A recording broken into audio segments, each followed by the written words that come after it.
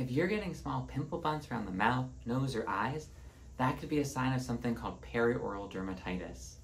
I'm Dr. John Barbieri. I'm a board-certified dermatologist and acne and rosacea expert at Harvard Medical School. In this video, I want to discuss perioral dermatitis. How do we identify it? How do we separate it from things like acne and rosacea? What causes it? And then how do we treat it?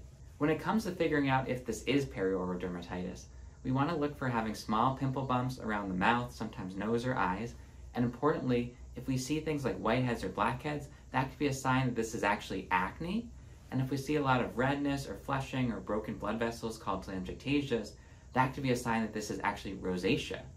But if we just see these pimple bumps, often around the mouth, nose, and eyes, they typically don't affect right at the border of these areas. There's a little area of sparing between the eyes, nose, and mouth and the bumps.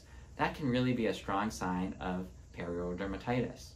So what causes perioral dermatitis? Well, the bottom line is we really don't know. Perioral dermatitis is most common in kids and young adult women, so there have been some thoughts about could viruses potentially play a role in triggering perioral dermatitis. There's a lot of overlap with perioral dermatitis and rosacea, so some have wondered whether a microbiome or skin good and bad bacteria might play a role in perioral dermatitis. In addition, sometimes we see perioral dermatitis in the setting of changes to birth control pills or other hormonal contraception. And an important trigger that we often see with perioral dermatitis is steroid exposure. So whether it's topical steroids being used on the skin, whether it's inhaled steroids for asthma, or a pill, systemic steroids, these can all be potential drivers of perioral dermatitis. Now, when it comes to treating perioral dermatitis, of course, the first step is trying to avoid any of those triggers. So if there's steroid exposure that's driving it, trying to take that away. But another important aspect of caring for people with perioral dermatitis is trying to simplify a skincare regimen. Often people with perioral dermatitis are using a lot of different products, and a first step, and this is something really anyone can do at home, is to just simplify the skincare regimen. Get rid of everything with fragrances, try to get rid of products that might be irritating, just simplify things. So gentle cleanser, moisturizer, sunscreen, and that's it. And even honestly, less than that potentially. When it comes to picking products, you want to look for things that have minimal ingredients, no fragrances, try to avoid preservatives.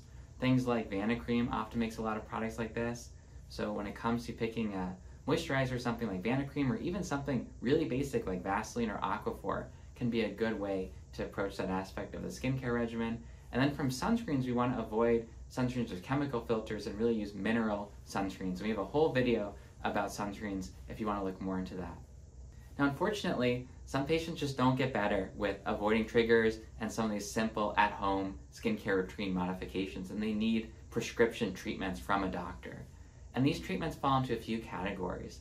They fall into non-steroidal anti-inflammatory treatments, topical antimicrobial, topical antibiotic treatments, and oral antibiotic pills. When it comes to the first set of treatments, these topical anti-inflammatory treatments that aren't a steroid, pimecrolimus or tacrolimus are often treatments that are used to treat perioral dermatitis. In addition, sometimes we'll combine these with a treatment that can address the microbiome or skin good and bad bacteria like metronidazole or clindamycin or even sometimes ivermectin. And then finally, for more severe perioral dermatitis or for people who are looking to get better faster, we might consider an oral antibiotic like doxycycline. Now, fortunately, when it comes to perioral dermatitis, most people will get better, even sometimes on their own, within a couple of months. So the long-term outlook is very good, even without treatment. But there are some people whose perioral dermatitis is more persistent and does require more chronic treatment. I hope you found this video helpful. If you have, please pop the like button and consider subscribing to this channel so that we can share the video with more people. In addition, ask me your questions about acne and rosacea in the comments below. Thank you again for watching. See ya!